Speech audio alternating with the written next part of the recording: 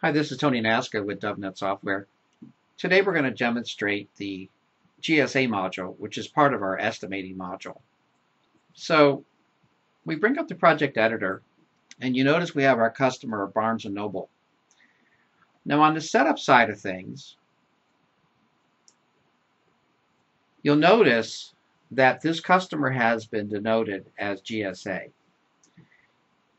There's also ways to set up other types of contract as well, but I'm specifically talking about GSA today.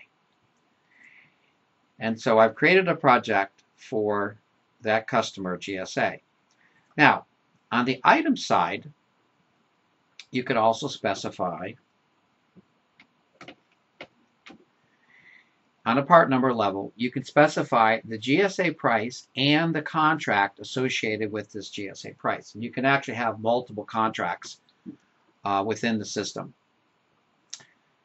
So now what we can do is we simply bring in those items. So if I come over here and I say part 3M, like so, there's our cost and the GSA price versus the standard price. And you'll notice it says GSA over here. Now in this example of the setup, this price is not editable. So the user can't make a change. I also have some customers where they do edit this and sometimes give a better price than the GSA price.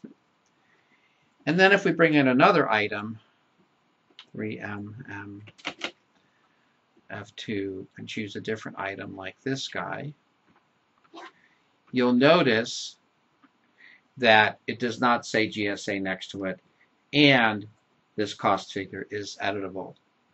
Okay.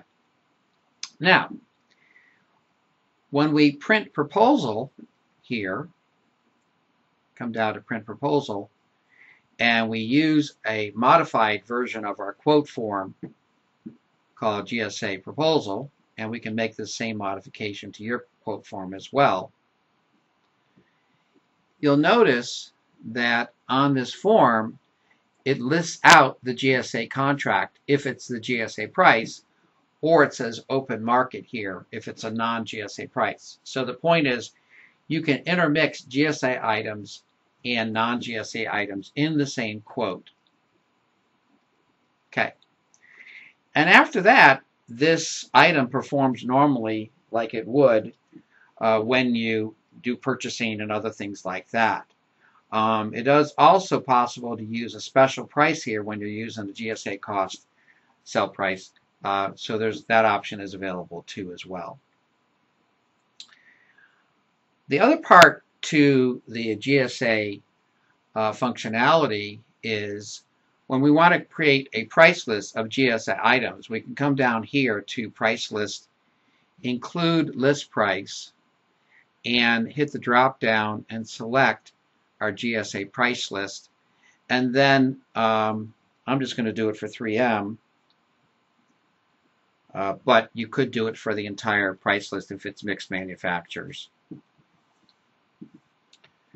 And then you get the list price and the GSA price and the contract number associated with that particular GSA price.